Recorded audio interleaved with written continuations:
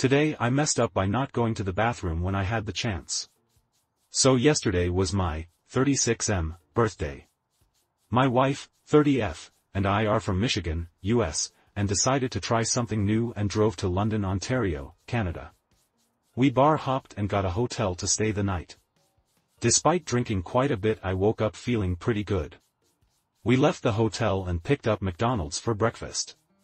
We got back on the road, and shortly after that, I felt the sudden need to go. It was definitely the previous night aftermath. The feeling went away a few minutes later. I decided I could likely make the hour-and-a-half drive back home without stopping. The feeling kept coming back periodically. I saw a sign for a rest stop along the highway. I pull in and realize it's only a large parking lot for trucks and 2 outhouses. It was cold, windy and raining. I didn't have to go that bad. So we kept driving. The whole way back there were no towns and only a few exits with no restaurants or gas stations within view of the highway. We are approaching Sarnia, where we will go over the bridge to get back to Michigan. We also have to go through customs on the US side of the bridge. We pass a digital sign on the highway that says there is minimum passenger vehicle traffic at customs. I think, okay, great, we will breeze through customs and I'll stop at the rest stop that's just on the other side of the bridge. We pull up to the toll booth at the bridge. I see a bathroom just before the tolls. I should have stopped here. What difference does it make what country I go to the toilet in?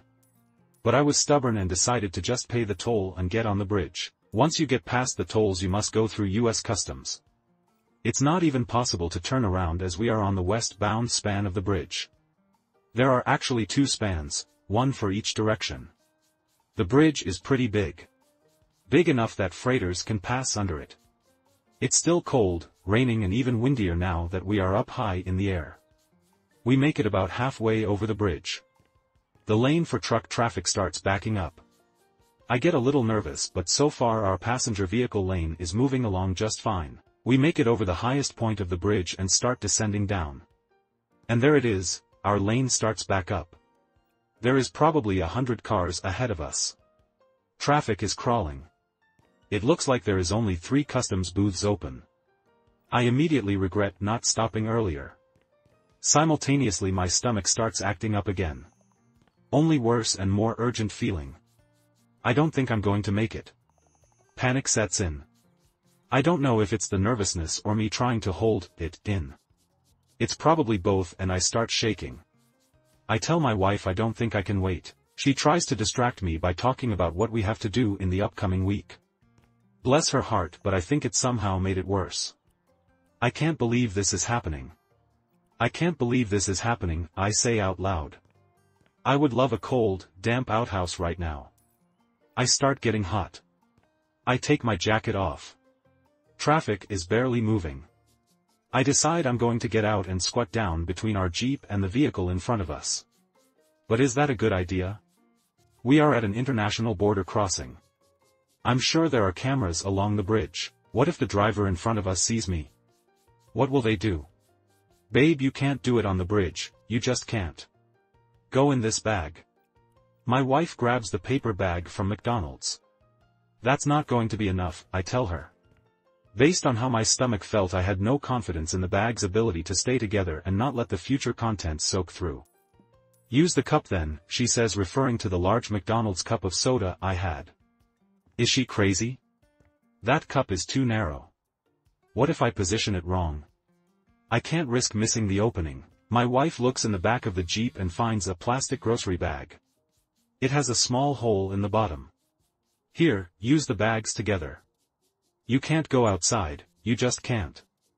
Go in the back of the Jeep. She says.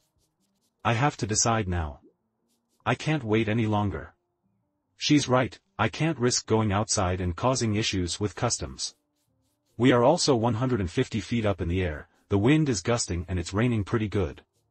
Not ideal. I climb into the back of our 2-door Jeep. Luckily we had taken the back seats out, so I have plenty of room. I wonder if the driver behind us can see through the tinted soft top windows. I don't even know how I'm going to do this, I have nothing to sit on. I say. My wife climbs over and gets in the driver's seat. Traffic keeps creeping ahead. I can't believe I'm doing this. I'm sorry babe, I tell my wife. I take the McDonald's bag and put it inside the plastic bag. I make sure they are as open as possible. I undo my pants and kneel down. I'll spare you any other details. It goes surprisingly well. It wasn't as violent as I thought it would be and both bags hold up. Oh my God, babe, roll down the windows. My poor wife starts gagging. She pulls her hoodie up over her nose and manages to keep it together. But now the rain is blowing in and it's cold. But honestly I feel so relieved. I carefully tie up the plastic bag and put it at the far back of the Jeep. I take my jacket and lay it over the bag. I climb into the front passenger seat. I can't believe what just happened. And I can't believe it went as good as it did. No messes at all. We both just start laughing. It still stinks. The wind is blowing the rain through my wife's open window. She tries to roll it up part way but it starts smelling worse. We are moving closer to the customs booths. There are still probably 50 cars ahead of us but now there are definitely cameras in view. My wife already has irrational anxiety about going through customs. I was supposed to be driving. She has tears rolling down her face from laughing. But customs might think she was crying for some other reason. Should we switch seats? She asks. I don't know, what if they see us on camera and get suspicious of us? I'm sorry but you're just going to have to stick it out babe, I say. We continue to creep closer. Now we can see that they are randomly inspecting car trunks and going inside of RVs. Oh my God, what if they want to open the back hatch and to see inside?